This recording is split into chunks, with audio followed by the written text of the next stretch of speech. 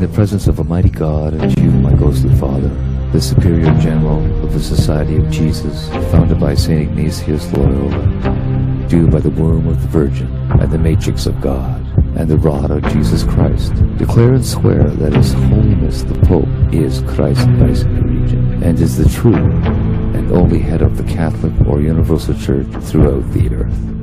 Therefore, to the utmost of my power, I shall and will defend this doctrine and His Holiness right and custom against all usurpers of the heretical or Protestant authority, and all adherents in regards that they be usurped and heretical, opposing the Sacred Mother, Church of Rome. I do further promise and declare that notwithstanding I am dispensed with to assume any religion heretical for the propagating of the Mother Church's interest, I do further promise and declare that I will have no opinion or will of my own, or any mental reservation whatsoever, even as a corpse, but will unhesitatingly obey each and every command that I may receive from my superiors in the militia of the Pope and of Jesus Christ. I furthermore promise and declare that I will wage relentless war, secretly or openly, against all heretics, Protestants and liberals, to extirpate and exterminate them from the face of the whole earth, and that I will hang, burn, waste, boil, and flay, and strangle and bury alive these infamous heretics, rip up the stomachs of the wombs of their women, and crush their infant heads against the walls, in order to annihilate forever their execrable race.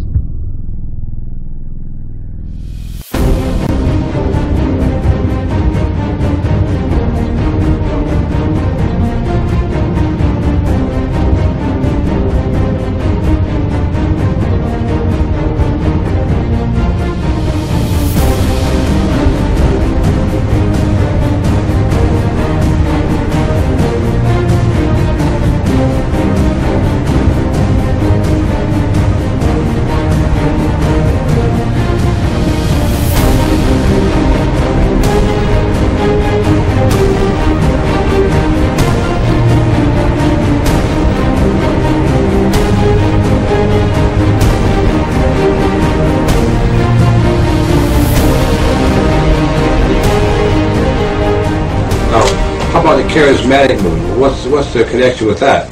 The charismatic movement is serving the purpose, as we said, of one of the many issues. As we said about Saturdays and Sunday, they'll pick up every issue with different denominations. In the case of the charismatic movement, they pick up the charismatic movement because one factor: they could not bring under subjection the Pentecostal denominations. They couldn't. They could not. Even when they went to the ecumenical movement before, from 1945 down to our day, since this already starts. As a matter of fact, if you want to know, the World Council of Churches started by financed by the Jesuits in Europe in 1945, after the end of the Second World War already, or by the time that the World War was to end, already the Jesuits were at work trying to unite all the Protestants in Europe. And that was the origin of the World Council of Churches and the ecumenical movement. Today the charismatic movement is serving that purpose. When the Pentecostal could not be bring into the ecumenical forum, they brought it through the exercise of charismatic gift. Many of these militant organizations, I train and prepare how they can become Baptists, how they can become Adventists, how they can become Methodists, how they can become Presbyterian, how they can become Pentecostal, and all these areas where they must infiltrate any area.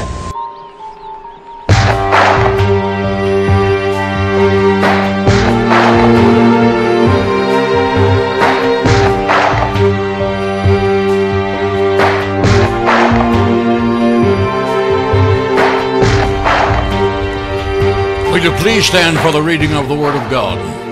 Turn in your Bibles to 1 Thessalonians, the 4th chapter, as we continue our prophetic sermon series titled, The Coming Fourth Reich, and this sermon, The Final Farewell. The most exciting event the world has ever seen in the past 2,000 years is about to happen. It's called the rapture of the redeemed Church of Jesus Christ. It's called the rapture of the redeemed Church of Jesus Christ. I'm delighted to present my latest book, In Defense of Israel. This book will expose the sins of the fathers and the vicious abuse of the Jewish people. In Defense of Israel will shake Christian theology. It scripturally proves that the Jewish people as a whole did not reject Jesus as Messiah.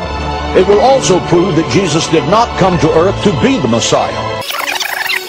Defense of Israel will shake Christian theology.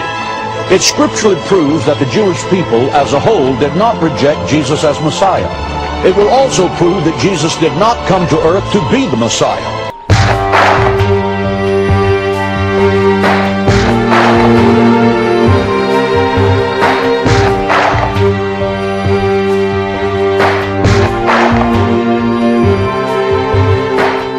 It's called the rapture of the redeemed Church of Jesus Christ.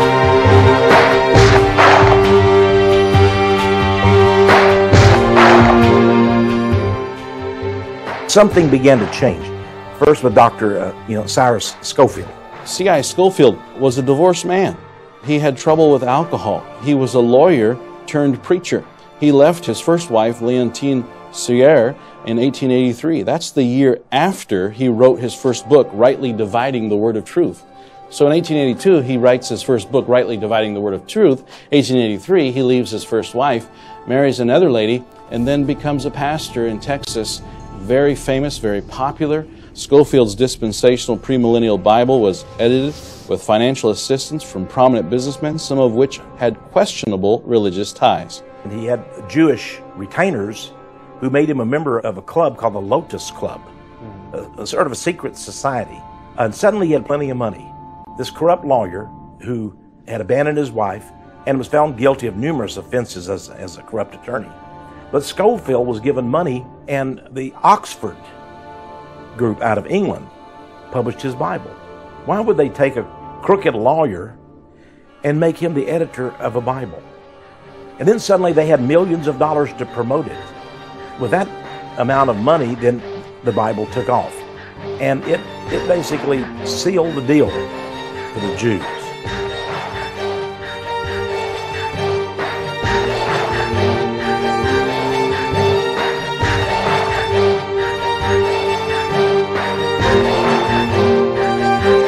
It's called the rapture of the redeemed Church of Jesus Christ. But it's a doctrine that has no basis in Scripture whatsoever, that was in fact concocted and popularized to enable a direct attack on the gospel, and also on the ministry and the teachings of our Lord Jesus Christ. This sacred cow doctrine I refer to is none other than the pre-tribulational rapture of the church. For the past century, Christian eschatology has been greatly influenced by the teachings of a man named Cyrus Ingerson Scofield, also known as C.I.Scofield, editor of the popular Scofield Reference Bible. Since its introduction in 1909, the Scofield Reference Bible has been one of the most popular selling Bibles in print, thanks in large part to the marketing efforts of its sponsor and publisher, England's Oxford University Press. As a result, C.I.Scofield is regarded by many as an eminent Bible scholar and theologian, and by some even as sort of a latter-day prophet, as his editorial notes have come to be viewed by some as being as infallible and authoritative as the Scriptures themselves, and his teachings have come to be viewed by some as unquestionable fundamental dogma.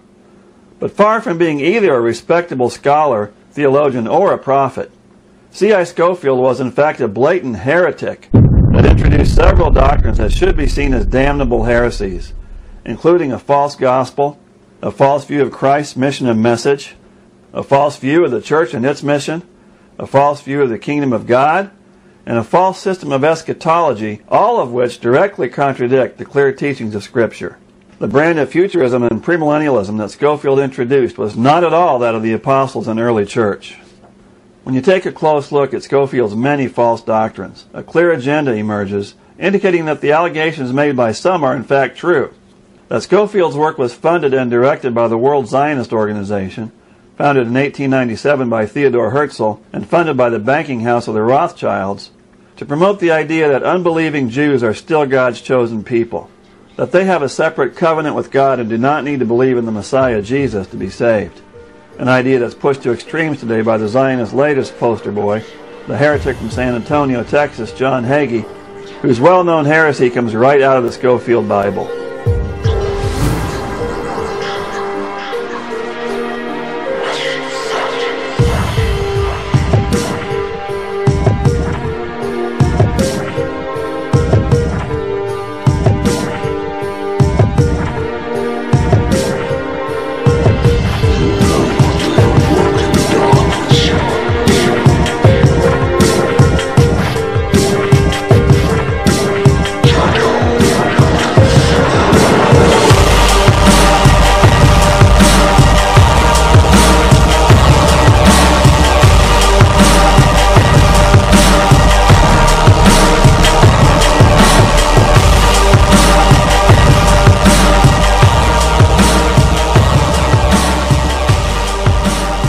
In the late 1500s, in order to diffuse the popular belief among Luther and the Reformers that the Pope was the Antichrist, two Jesuits, Francisco Ribera and Cardinal Roberto Bellarmino, concocted a new Roman Catholic doctrine that departed from the Church's preterist position to a Jesuit version of futurism that saw the Antichrist as being a last days figure that therefore could not be the papacy.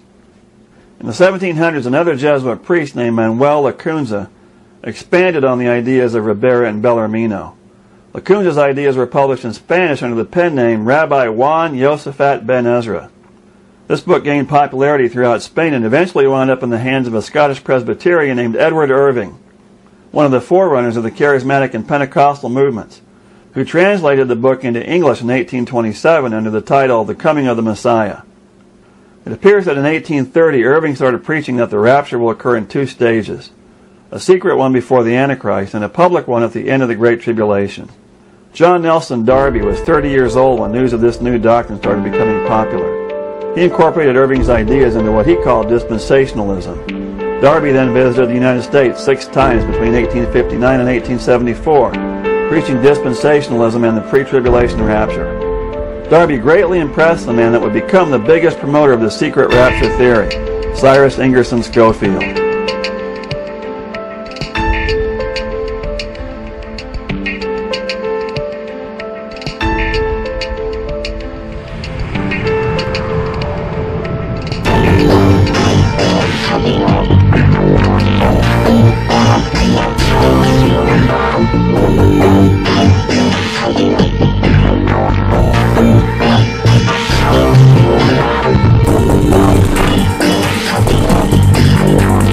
Jesus said you cannot put new wine, grace, into the old wine skin, because the new wine would ferment and you will lose both.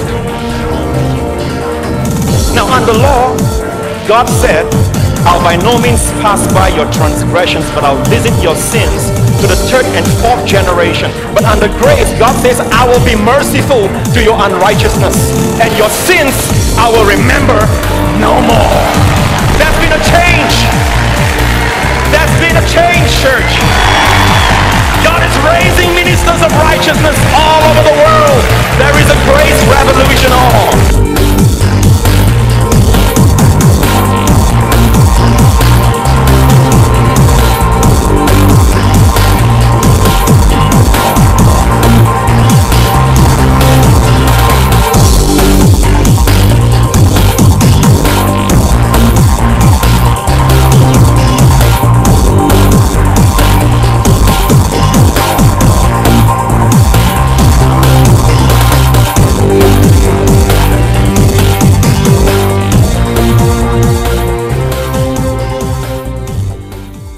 Perhaps the worst of Scofield's heresies is a false view of Christ's first advent, of his ministry and message. Scofield taught that the teachings of Christ, the gospel and the kingdom message that he preached, are not for the church. They were to Israel and the Jews. In effect, the teachings of Scofield on this issue repeat the same lie taught by the Quran and the false prophet of Islam, Muhammad, because both Scofield and Muhammad taught that Christ's message was not for today, that he brought a message that was only intended for his immediate audience, that Christ's message was for his time and his people Israel, not to us or for our time today. I'm here to tell you today that for this reason alone, C.I. Scofield should be regarded as an emissary of Satan and a very dangerous false prophet. The Bible says in John 1 verse 17, "For the law was given by Moses, but grace and truth came by Jesus Christ." But in his introduction to the New Testament, the four Gospels, Scofield writes, "The mission of Jesus was primarily to the Jews. The Sermon on the Mount is law, not grace. The doctrines of grace are to be sought in the epistles, not in the Gospels." In his note at Matthew 5 verse 2, Scofield says, "The Sermon on the Mount in its primary application gives neither the privilege nor the duty of the church. These are found in the epistles." And in his original introduction to 2 Corinthians, Scofield blatantly attacked the teachings of our Lord, where he says, "It is evident that the really dangerous sect in Corinth was that which said, 'And I of Christ.'" 1 Corinthians 1 verse 12. They rejected the new revelation through Paul of the doctrines of grace, grounding themselves probably on the kingdom teachings of our Lord, seemingly oblivious that a new dispensation had been introduced by Christ's death. By the way, here Scofield dares to call Christ our Lord, while in the same paragraph saying the most dangerous sect were those that followed his teachings. Ladies and gentlemen, the Lord Jesus said, "Why call ye me Lord, Lord, and do not the things which I say?" I've got news for you today. C.I.Scofield was a wolf in sheep's clothing. And all those who follow his false gospel that salvation does not require obedience to Christ will one day find themselves in that group of many that Christ spoke of in Matthew 7 verse 21, who call him Lord, but to whom he will say, "Depart from me, ye that work iniquity. I never knew you."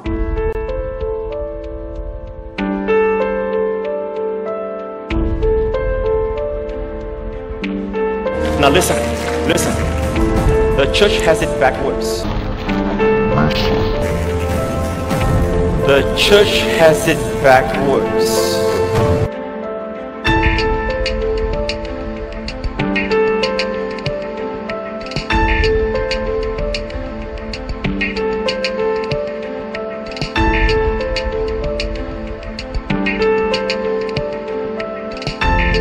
At the Council of Trent from 1545 to 1563, a commission of cardinals was put together to clean up the Catholic Church and to reassert its position of authority as the only true Church of God.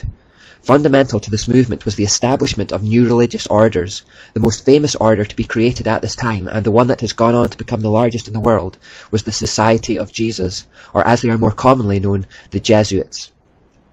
They would become one of the most infamous organizations in history. The founder of the Jesuits was a man called Don Inigo Lopez, who was born into an extremely wealthy family in the Basque region of Spain in 1491. He later changed his name to Ignatius Loyola. He made his way across Spain to the mountains of Montserrat, where there was a Benedictine monastery. Within this monastery was a sacred goddess idol called the Black Virgin of Montserrat, which he stood before in vigil for 3 days. There he committed himself and his work to her. By doing so, he committed himself to the demonic goddess Asherah. For those 10 months he lived in a cave, torturing himself physically and mentally, until he began to have dreams and visions. Through these hallucinations he claimed that the secret doctrine of the Catholic Church was taught to him by a form in the air near him, and this form gave him much consolation because it was exceedingly beautiful. It somehow seemed to have the shape of a serpent, and had many things that shone like eyes, but were not eyes. He received much delight and consolation from gazing upon this object, but when the object vanished, he became disconsolate. Here we see the telltale signs of a demonic cave revelation, exactly like that which Muhammad experienced. More explicitly than Muhammad's encounter, the being came in the form of a serpent rather than an angel of light. Similar to Muhammad, Loyola found himself prone to depression after contact. By 1534, Ignatius Loyola had 6 key companions, all of whom he had met at university, and they formed the initial military brotherhood of the Society of Jesus. On the morning of 15th of August, 1534, they met in the crypt of the Church of Our Lady of the Martyrs at Montmartre, and took solemn vows committing themselves to their lifelong work. As a man with an army background, Loyola created his order with the principles and disciplines that he had been used to as a soldier. The leader demanded the unquestioning obedience from his inferiors. Loyola was made the first superior general of the order, and they began the work of opposing the Reformation and re-establishing the dominance of the Catholic Church in Europe and around the world. They made their way to Rome where, in time, their society was accepted by the Pope, who at that time was Paul III. Paul III had seen the need of such a military order to repel the progress that the Protestant Reformation was making, as the Catholic Church seemed powerless by its own means. The Pope invested in them the authority to excommunicate all who would hinder or who do not aid the society, to confer orders, preach and administer the sacraments, to change their general, to absolve heretics as well as imprison the excommunicate, to exercise episcopal functions, to confirm, exercise, dispense, etc., to disguise themselves, to carry movable altars, give plenary indulgences, to live exempt, free from secular powers, taxes, as well as jurisdiction, authority, sentence, and command of any other ordinary delegate, judge, magistrate, from any search. In other words, the Jesuits were given authority from the Catholic Church to operate above the law and to employ any means necessary to do their work. With this remit, in time, the Jesuits became the most prominent and powerful of Catholic weapons against the Reformation. Their constitution justifies this absolute and unquestioning obedience by claiming the general of the Jesuits is in the place of Jesus Christ.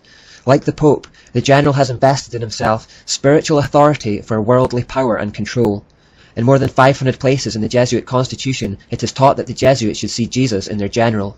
The blasphemy continues in the constitution, saying, "No constitution, declaration, or any order of living can involve an obligation to commit sin, mortal or venial, unless the superior command it in the name of the Lord Jesus Christ, or by virtue of holy obedience, which shall be done in those cases or persons wherein it shall be judged to conduce to the particular good of each, or to the general advantage. And instead of the fear of offence, let the love and desire of all perfection succeed, that greater glory of Christ, our Creator and Lord, may follow."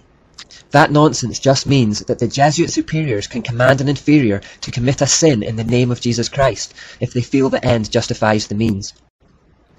The order operated on the basis of complete, blind, mechanical obedience to those who are higher up in the hierarchical structure.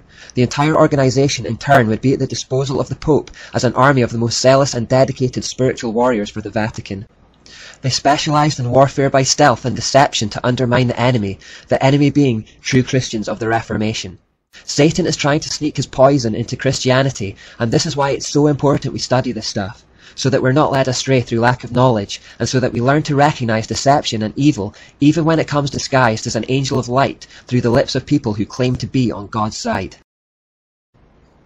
By reading these words, we gain a full appreciation of their shocking tactics, which can be summed up like this. Their intention was to become part of the faith, system, culture, or group that they intended to destroy. Then from within, they would sow seeds of hate and division. Their method was to present themselves as one thing on the surface, but to be secretly working away with each other for a very different purpose behind the scenes. They would sometimes pretend to be enemies on opposing sides in public, but behind the scenes they were actually cohorts, working together towards the same goal. This type of attack is sometimes referred to as becoming a fifth column, meaning that the most effective way to attack something is not from the north, or the south, or the east, or the west, but from within. Cicero once said, "A nation can survive its fools and even the ambitious, but it cannot survive treason from within. An enemy at the gates is less formidable, for he is known and he carries his banners openly. But the traitor moves among those within the gates freely, his sly whispers rustling through all the alleys, heard in the very halls of government itself. For the traitor appears not traitor, he speaks in the accents familiar to his victims, and he wears their face and their garments, and he appeals to the baseness that lies deep in the hearts of all men. He rots the soul of a nation, he works secretly and unknown in the night, to undermine the pillars of a city. He infects the body politic, so that it can no longer resist. A murderer is less to be feared." The fifth column tactic is of course a trademark of Satan. It was the very tactic he used to persuade a third of the angels to fall with him and to become his army of demons. He went around whispering in the ears of anyone who would listen to turn them against God. Now listen. The church has it backwards. Now listen. Now listen. The church has it backwards.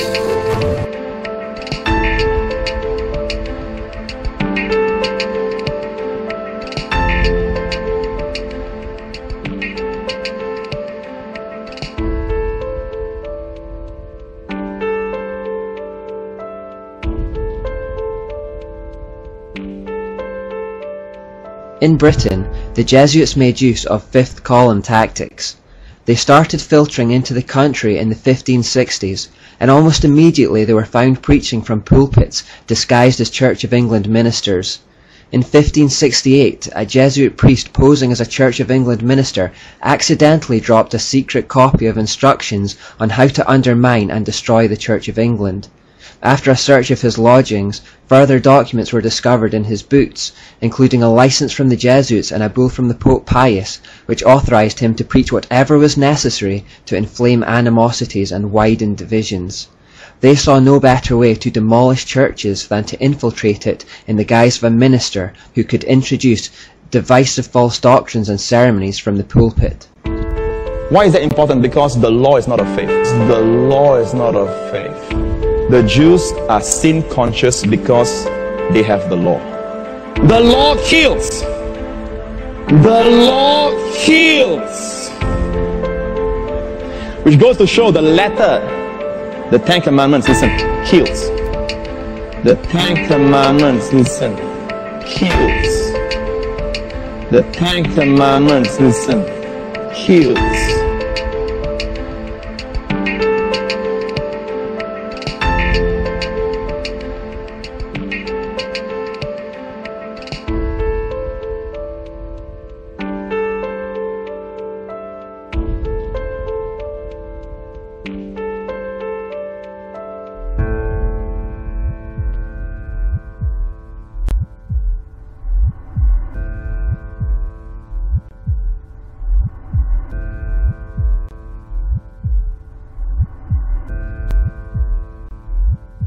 And if I were the devil, and I'm not the devil, he's not this good looking, but and if I were the devil, and I'm not the devil, he's not this good looking, but but if I were the devil, yes, which teaching would I attack?